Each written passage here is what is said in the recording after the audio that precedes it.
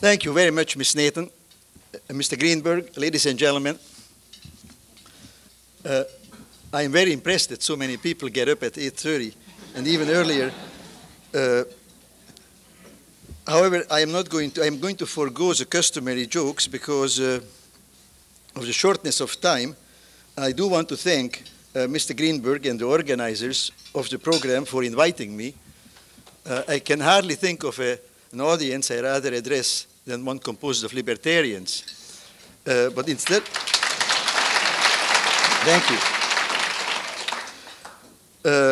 But I must say that insofar as liberty is, as I understand it, and as I'm sure we all understand it, is fundamentally tied to the idea of protecting one's life, liberty, and property, it seems to me that a speaker's time should also be protected.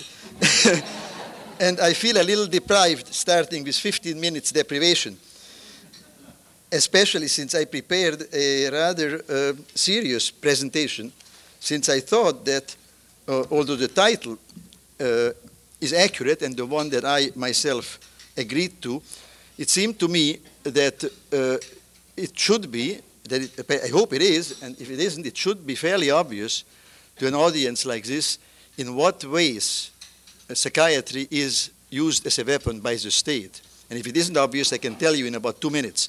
So I have plenty of time to talk about something very closely related to this, but a little more meaty. Now, let me just run through, quite seriously, in about 2 minutes or less, the ways in which psychiatry is a weapon of the state, and then go behind the scenes, as it were. Well, first of all, it's obvious that psychiatry couldn't be a weapon of the state unless there was an alliance between psychiatry and the state, similar to what used to prevail between church and state in theological societies, or for that matter in all Western societies, and that still prevails in Iran, in Israel, in Ireland, and many other countries. So what are some of these ways? Involuntary mental hospitalization, obviously, is at the top of the list, which is a fancy psychiatric way of saying imprisoning the innocent. And, of course, so-called involuntary treatment, which is a euphemism for electrical and pharmacological torture. The parallel runner of this is the insanity defense. I like to think of involuntary mental hospitalization as depriving innocent people of liberty, and of the insanity defense as depriving innocent people from protection from guilty people by psychiatrists going to court and claiming that guilty people are innocent.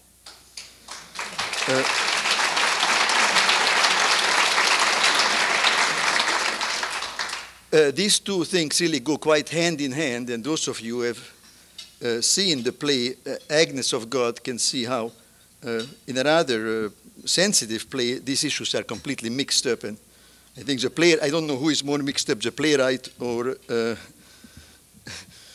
the lead character in the play.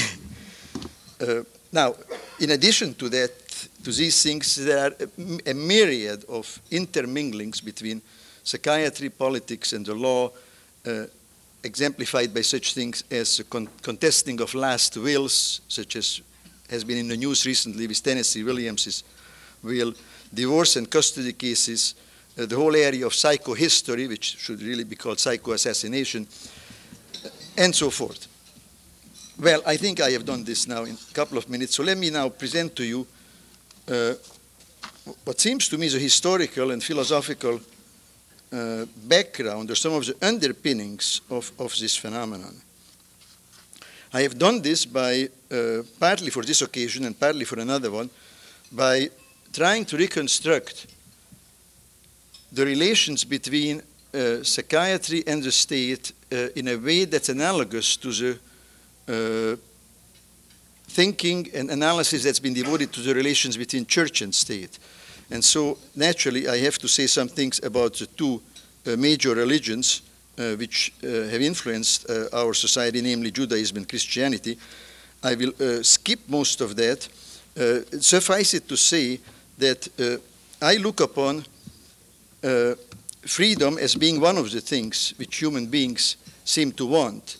But evidently people want something unfreedom even more because the three major social institutions, to wit, in a historical sequence, religion, the state, and psychiatry, are, after all devoted to taking people's freedom away. In other words, to controls by external sanctions in the last analysis. And if you look upon religion, I should add here that I am, of course, personally not religious, but I am speaking respectfully of religion, but in a non-religious, if you like, anthropological, secular way. If you look upon religion, what impresses one is the image of man as helpless and powerless, and of God as extremely powerful, and man submitting to this force. Well, this is not exactly an image of freedom.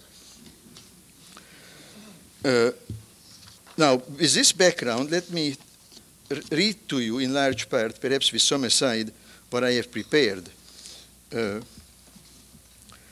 How did it come to be, then, that over long stretches of history, and in some parts of the world even today, religious ideas have justified the most absolute, unlimited uses of power? Also, the details of the theological justifications of repression are numerous and complicated. They all seem to come down to a single image, namely to a monotheistic male God who rules from heaven over all of mankind as a father on earth rules over his children.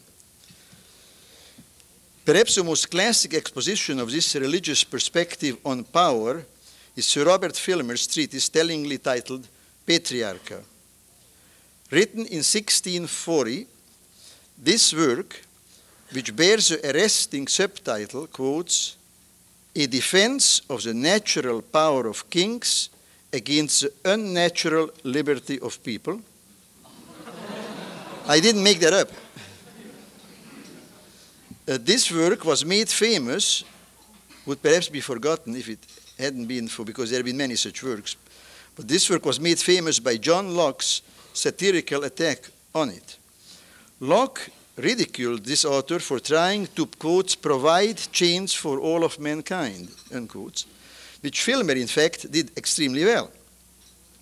What should interest us, and should perhaps have interested Locke a bit more also, was how Filmer justified the benefits, one might now say cures or treatments, which redounded to those enlightened enough to fasten those chains on themselves and others.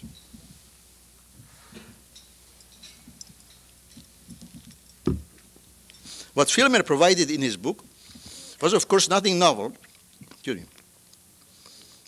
but was nevertheless very important, namely a patriarchal and specifically Judeo-Christian justification of political authority. Filmer maintained that kings were entitled to absolute power over their subjects, who in turn owed their rulers absolute obedience. Why? Because both the king's wielding of power and the subjects yielding to it were decreed by God, the divine lawgiver. How did Filmer know this? The Bible told him so.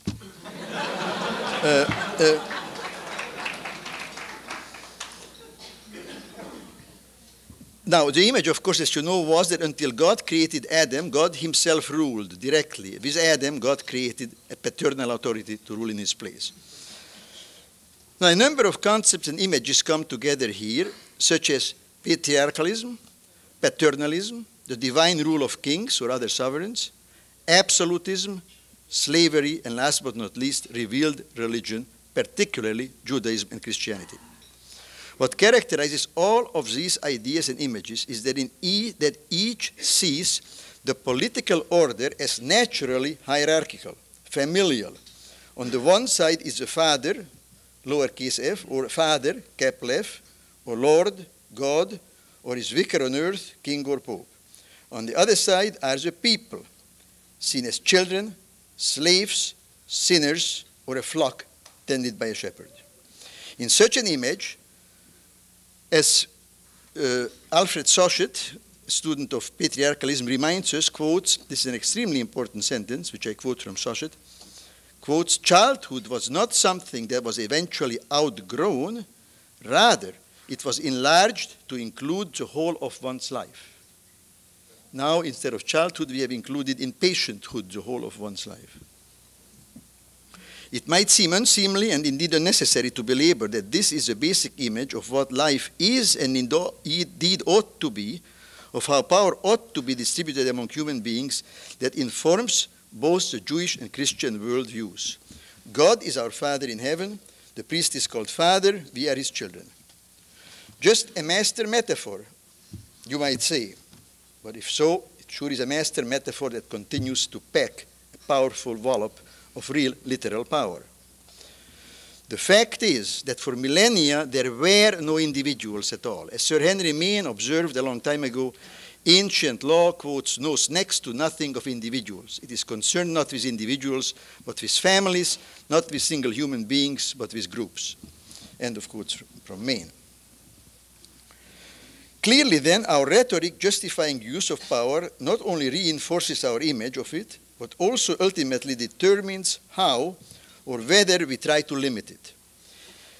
Consider, if God is seen as all-powerful, demanding total submission to his will, and if power is wielded in the name of such a God, then not only will the wielders of power demand total submission, but those subject to such authority and sharing its claims to legitimacy will also be eager to totally submit to it.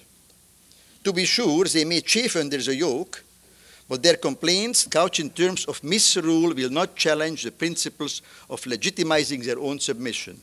I can't think of anyone better, more famous than Alexander Solzhenitsyn to illustrate this view of enchantment with submission, but to the right authority.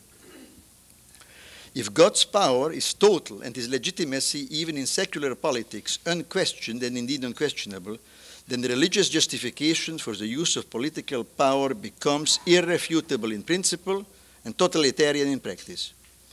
These are merely consequences that flow from premises. If God is totally good and totally powerful, it is absurd to try to limit his power or the power of those who act in his name. It is not an accident, then, that the idea of limited government, the central principle behind the American Revolution and political system, is a secular notion presupposing the destruction of the legitimacy of priestly power, not just its reality, but its legitimacy. It is important to emphasize in this connection that the great historical struggles for religious liberty in Europe and especially in America antedate the modern struggles for national independence. Sadly, but not surprisingly, liberation from oppression by the priest led, in most cases, to oppression by the politician, the interests of the state replacing the interests of God as a leading symbol for sanctioning power. I shall not and cannot be concerned here with this tragic but perhaps often inevitable metamorphosis in the grand human drama of domination and submission. Instead, I want to comment briefly on the specifically American historical experience vis-à-vis the problem of religious oppression and religious liberty, and then bring in psychiatry. Leaning heavily on the great thinkers of the European Enlightenment, the men of the American Enlightenment saw their task clearly. Simply put, it was this. For centuries, the soil of Europe was bathed in blood shed in the name of God. Catholics persecuted Protestants, Protestants persecuted Catholics, and both persecuted the Jews. For men who worshipped liberty as well as a loving God, it was not a pretty sight to behold. Because in these persecutions, the use of force was justified by appeals to gods and churches, and because the actual use of force making the persecutions possible rested on an alliance between priest and king, the mechanism for controlling this sort of violence seemed obvious enough. Separate church and state, authority and power. The great writings of Thomas Jefferson and James Madison are sharply focused on this one theme, taming the abuse of power justified by faith and God. Their words are true and timely today as ever. Let me quote one of Jefferson's pertinent comments, one that you all know, I'm sure. It is error alone, wrote Jefferson, which needs the support of government. Truth can stand by itself. The way to silence religious disputes is to take no notice of them.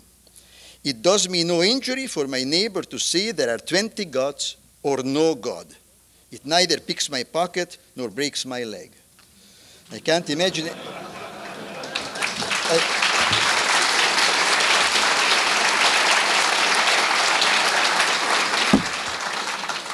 This is surely not the rhetoric of Mrs. Carter or Mr. Reagan.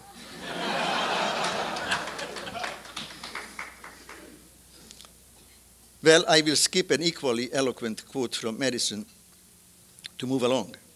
For Jefferson and Madison, then, and their spiritual friends and allies, religious freedom, which is, in plain English, freedom from constraint or coercion of any kind enforced in the name of God, was the crux of the struggle for personal and political freedom in general. Although this fact is familiar enough to historians and educated persons generally, I am not sure that they or we have made enough of its psychological and political significance. Namely, that men like Jefferson and Madison, who were themselves genuinely independent human beings, recognized that so long as a people want to submit themselves to a higher authority, whether it be Pope or King, Church or Crown, they didn't think of the American Psychiatric Association, their struggle for freedom is doomed to failure by their own refusal to accept the indivisibility of rights and responsibilities across as many areas of human concern as possible. So inspired, the founders of American freedom did two historically monumental things. First, they undermined and destroyed the idea of God as a morally legitimate sanction for the use of force, enshrining this bold proposition in the First Amendment to the Constitution of the United States. I think one of the greatest quantum leaps in human thought that ever occurred, including all of physics and chemistry. Second, they foresaw the danger to liberty that lurks in the nation state itself and sought to fashion protection against it, enshrining this bold vision in a constitution explicitly delegitimizing total power. In short, Americans have rejected and continue to reject the religious, theological sanctioning of power by appeals to an approving deity, and instead have embraced and continue to embrace a rational, prudential principle that since government cannot be perfect, it better be limited.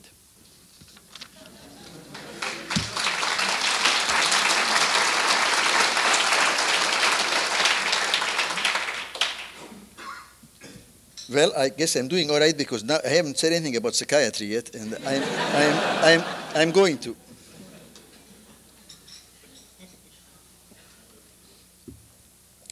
Let me now draw some parallels between religion and psychiatry and their relation to the state in the following way.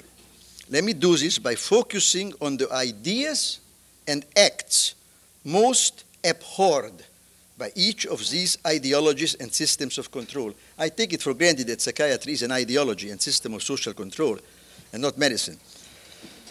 The core act of deviance in religion is and is called blasphemy or heresy.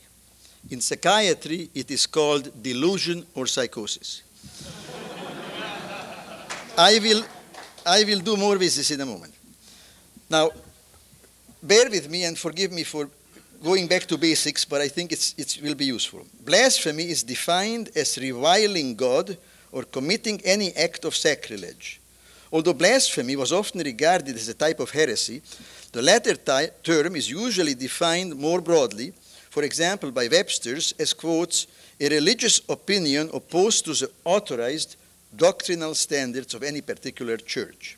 It's a definition of heresy. In religious history, it did not really matter much whether a person said the wrong thing or did the wrong thing. Since speaking is a type of action, this is really not altogether illogical, as those who have fought for freedom of speech know only too well. It is worth recalling in this connection that many of history's most famous heretics, for example, Galileo and Spinoza, really didn't, quote, do anything wrong. They only said the wrong thing and then insisted on keep on saying it again and again.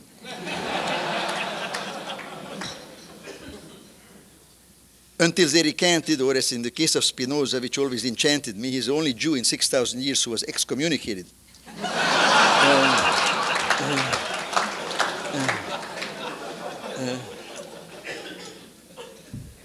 To appreciate the similarities between blasphemy and psychosis, we must consider now the idea of freedom of speech. Seems like a simple idea, but psychiatrists don't like to consider it. Commentators on First Amendment freedoms often cite one of Justice Oliver Wendell Holmes's striking phrases to illustrate what this principle ought to mean. And let me cite to you this striking phrase about what freedom of speech ought to mean. Justice Holmes remarked that, quotes, "The principle of the Constitution that most imperatively calls for our attachment is not, quotes, free thought for those who agree with us, but freedom for the thought we hate." End of quotes. Here then is a little list, which I made up for this occasion, of the typical utterances that people hated and for which those who uttered them were denounced as heretics in the past, and which people hate now and for which they are now diagnosed as psychotic. Very short little statements I will read. Quotes, "Jesus is the Son of Man, not of God." Pause. "My life is worthless. I'm going to kill myself." Number 3, "My human rights are being violated by the secret police." The person who uttered the first of these statements was considered to be a heretic in medieval Catholic countries because he was said to deny God. The person who utters the second or third statement is considered to be a psychotic in the US or USSR, respectively, because he is said to deny reality. Obviously, the secret police is only protecting him. And since the American motto is keep smiling, obviously, if you are depressed and want to kill yourself, we better lock you up. 2 more examples should be enough. I could go on and on. Let me give you 2 more examples to show you the parallels if you are only willing to make the mental switch. Quotes, "The consecrated bread and wine in the Mass are the body and blood of Jesus." Number 2, "My wife is putting poison in my food and is making me impotent." The person who uttered the first statement was considered to be a heretic by certain Protestants who insisted on the symbolic interpretation of the Mass. The person who utters the second statement is considered to be psychotic by psychiatrists today. Ladies and gentlemen, I think it is false and foolish to try to dismiss such cases as merely instances of religious or psychiatric intolerance or abuse. I am pointing to what I think is the essence of religion and psychiatry. On the contrary, these are paradigmatic instances of religious and psychiatric persecution justified by blasphemy against the sacred beliefs of religious and psychiatric authorities, and made possible by the blind adherence of the masses and media to the belief that such deviance amply justifies controlling the deviants. This persecutory position may be best appreciated in contrast with the position explicitly rejecting the use of force for the expression of opinion, which again I like to exemplify by one of Thomas Jefferson's statements taken from a letter written to his grandson in 1808. Quoting Jefferson, "When I hear another express an opinion which is not mine, I say to myself, he has a right to his opinion, as I to mine. Why should I question it? His error does me no injury. And shall I become a Don Quixote to bring all men by force of argument to one opinion? If a fact be misstated, it is probable that he is gratified by a belief of it. And I have no right to deprive him of the gratification. If he wants information, he will ask for it, and then I will give it in measured terms. But if he still believes his own story and shows a desire to dispute the facts with me, I hear him and say nothing. It is his affair, not mine, if he prefers error." End of quotes. Now consider again in this connection that but 1 century before Jefferson wrote this, in 1648 to be exact, the Parliament of England enacted, quotes, "an ordinance for the punishing of blasphemies and heresies," end of quotes, the punishment in each instance, of course, being death. Now what were some of the acts so punished? They were such things as, and this is just a quick shopping list of the blasphemies then punishable by death. They were such things as asserting, stating, I'm quoting, that there is no God, that the Son is not God, or that the Holy Ghost is not God, or that Christ is not God equal with the Father, or that the Holy Scripture is not the Word of God, or that the bodies of men shall not rise again after they are dead. Now, some of these utterances, not to mention others, I could easily mention, are still offensive to many people. I hope I'm not offending anyone. Suffice it then, I am serious, suffice it then to remind you that the long history of persecution for blasphemy was based on a biblical injunction commanding that, quotes, you shall not revile God, Exodus 22, line 28. Since the writers of Exodus did not say which God, this phrase was equally useful for Catholics and Protestants.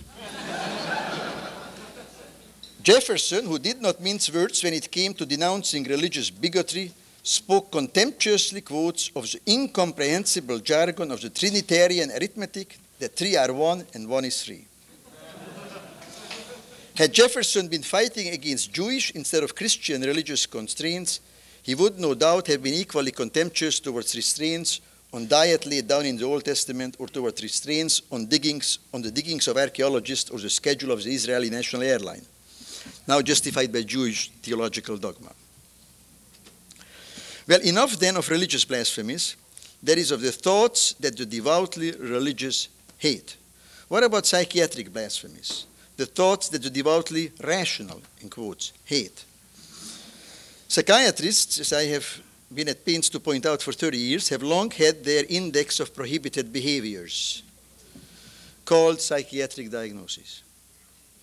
In 1982, the American Psychiatric Association published its current catalogue of blasphemies, called DSM-3, punishable with involuntarily imposed or otherwise unwanted psychiatric meddling interventions and a broad range of other social sanctions, especially when associated with the additional heresy of, quotes, dangerousness to self or others. A few examples of these psychiatric offenses and blasphemies must suffice here. And I'm now going to be quoting, ladies and gentlemen, from DSM-3 with some interjections which I will indicate. Elective, unless I indicate this is from DSM-3, elective mutism. My comment, a blasphemy usually committed by children manifested by, back to DSM-3, continuous refusal to speak in almost all situations, including at school. School refusal, and other oppositional behavior. Number 2, anorexia nervosa, manifested by the intense fear of becoming obese and refusal to maintain minimal body weight. Tobacco dependence, a blasphemy, we are warned, that is, quotes, obviously widespread. These are in DSM-3. Pathological gambling. This is my comment on it. Uneducated persons tend to confuse this with bad luck.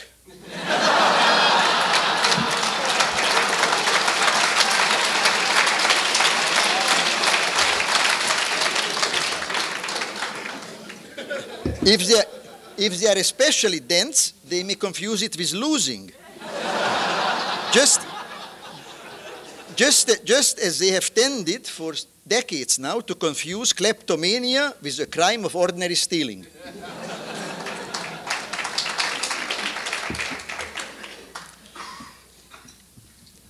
Then there is a disease, or blasphemy, excuse me, called transsexualism, manifested by a persistent, I'm quoting from DSM-3, manifested by a persistent wish to be rid of one's genitals and to live as a member of the other sex. When older people want to be younger, that's not called transchronologicalism yet. They are working on it.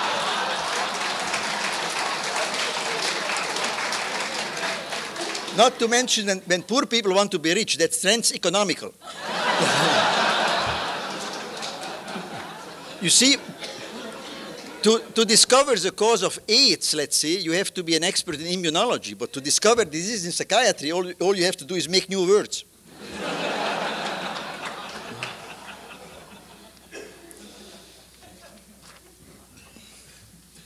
Well, I will skip the rest of the entertainment from DSM-3. It goes on. Surely this almost sounds familiar, and I hope troubling too, to many of you. Why do we need this master list of contemporary blasphemies and heresies? What are these categories for? The compilers are eager to tell us if we only know how to read the fine print in this absurd and ridiculous document. The purpose of the list is to help the sinners repent. I quote from DSM-3. Making a DSM-3 diagnosis represents an initial step in a comprehensive evaluation leading to the formulation of a treatment plan. Now, I hope you are listening, because there are two important ideas implicit in this simple but incredibly smug claim. One is that every disorder assembled by these idiots is not only a bona fide illness, but is also remediable by a bona fide treatment. The other is that the treatment to be applied to the blasphemer is chosen by the psychiatrist, not the patient, on the basis of the diagnosis. In the age of faith, I quote, the Augustinian principle of persecution to promote salvation of souls constituted the foremost justification for prosecuting blasphemy. I'm quoting from a text by a gentleman named Levy on blasphemy. Today, in the age of therapy, the psychopharmacological principle of treatment to promote mental health, end quotes, true liberty, as psychiatrists call it, true liberty is submitting to chemical treatment, constitutes the foremost justification for persecuting psychiatric blasphemy. Curiously, not only psychiatrists, but historians and legal scholars seem to turn a blind eye towards seeing that if we want to secure freedom of conscience, qua psychiatric deviance, we must now address the same issues that the founding fathers addressed when they struggled to secure freedom of conscience, qua religious deviance. Medicine's prescription for religious rights is directly applicable to what we might now call psychiatric rights. Medicine said, quotes, in a free government, the security for civil rights must be the same as that for religious rights. Surely, if a man has a right to declare that there is one God, or 3, or 13, or that there is no God, then he must also have the right to declare that he has 3 personalities, or 13, or none, or that he belongs in the body of a person of the opposite sex, or that he is God, or any other idea that we may deem to be true or false, religion or heresy, reality or delusion, depending only on whether we agree or disagree with him. But we cannot simply leave it at this. We know that human beings are incapable of forming even a small group, much less a large complex society, without resorting to some use of force. The practical question before us thus comes down to choosing between those uses of force of which we approve and of those of which we disapprove. Since the use of coerced psychiatric interventions and their justification on the grounds of therapy bear an alarming resemblance to coerced religious observances and their justification on the grounds of theology, I completely reject and always have rejected the psychiatric use of force. On the other hand, to those who believe that health is more important than freedom, and I don't have to tell you how many such people there are, coerced psychiatric practices will be justified by their therapeutic rationale. Just as to those who believe that faith and salvation were more important than freedom, coerced religious practices were justified by their theological rationale. Well, I only have a few minutes and I want to conclude on what I wanted to conclude on. 1 second.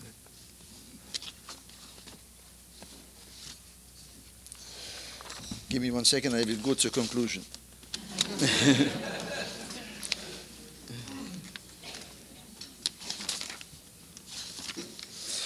All right. I really think, well, I won't blame Mr. Greenberg again for depriving me of all this time.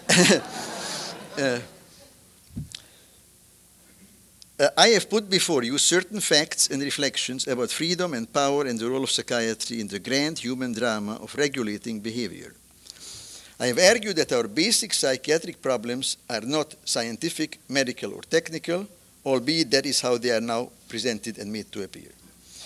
Instead, these problems present us, quite simply, but in ever-changing new cultural forms, with the age-old problem of political philosophy, in particular with the justifications for maintaining and supporting a social institution, and more specifically for its use of force, in this case, psychiatry. The basic formula is and always has been this. As the agents of a particular repressive institution, men, and of course women too, men always claim to be acting and using force to, quote, do good.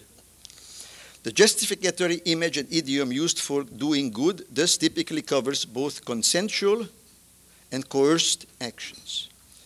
Therein lies a gigantic logical error and moral mischief that we must expose and reject. In a free society, acts between consenting adults are permissible, in a sense good, because they betoken the freedom of the actors, not because the consequences of the acts are necessarily beneficial to them. That is why I support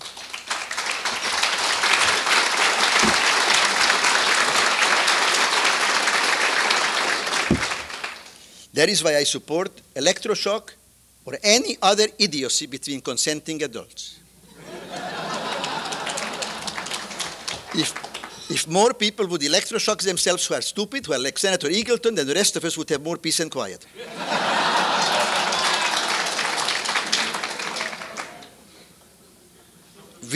I don't have to belabor this to you, but I am going to. we can and do sell automobiles, vacations, stocks and bonds, regardless of whether buying them benefits a purchaser. Moreover, benefits do not justify coercion. You cannot force a person to buy a stock or a bond even if you could prove that it was good for him because he would make a profit on the purchase. It's rather obvious. The logic and ethics of paternalism, especially psychiatric paternalism, entails and is based on a totally different rule and standard. It goes back to the old paternalistic standard, or not so old. Thus, in their dealings with voluntary patients, psychiatrists typically de-emphasize the issue of whether their clients want their services and instead dwell on the beneficial effects of their, quote, therapy. Similarly, in their dealings with involuntary patients, psychiatrists justify their coercions and lies, especially nowadays, by insisting on the therapeutic, indeed life-saving powers of their practices. Again, the play Agnes of God is a rather odd example of this. This perspective is sometimes referred to as a thank you theory because it refers to the idea that the recovered psychotic's gratitude for getting involuntary electroshock or neuroleptics is an adequate justification for these coerced psychiatric practices. What I am suggesting is that all of our traditional efforts to bring about psychiatric reforms, so-called, even that term is, I think, stupid, have been misconceived and misdirected, and so are our present preoccupations with what psychiatrists like to call psychiatric abuses. We stubbornly conflate and confuse two different problems and questions. One question is, what are the proper or improper uses of psychiatry? The other question is, should psychiatric practice be based on the principle of paternalism, legitimizing unlimited psychiatric power, or on the principle of contract, rendering all such power illegitimate? Psychiatrists who like to debate the problem of psychiatric abuses, especially American psychiatrists who glory in righteously condemning psychiatry in the Soviet Union, are without exception psychiatric paternalists and totalitarians. The premise behind their posture is that if only psychiatry were practiced properly, whatever that means, quotes, and were not politically abused, then psychiatric paternalism would be a valid principle for the practice of the profession and there would be no need to limit the powers of psychiatry. But this is a tragically false and futile position. To begin with, it is totally impossible to know or establish in a morally and politically unbiased or neutral way what is or is not psychiatric abuse.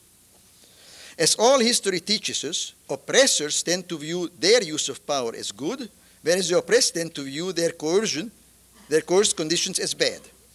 Thus, American psychiatrists calling Russian psychiatric practices abuses is but a feeble and ironic echo of American mental patients calling psychiatric practices in the US abuses.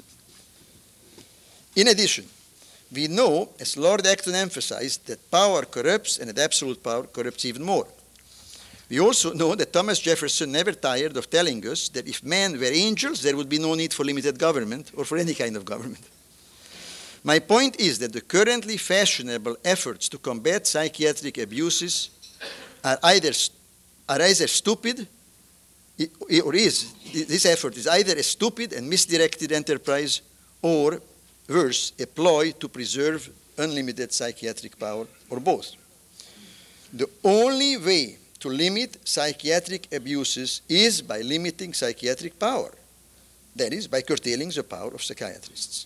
And that puts the problem of psychiatric power back where it squarely belongs, in the realm of religion, morals, and law, in a word, in the realm of politics. Although my reflections might seem far-ranging, they come down to reinforcing an old adage, namely that the pen is at least sometimes mightier than the sword. For our present purposes, I would re-articulate this idea as follows. Power is force that men wield over other men.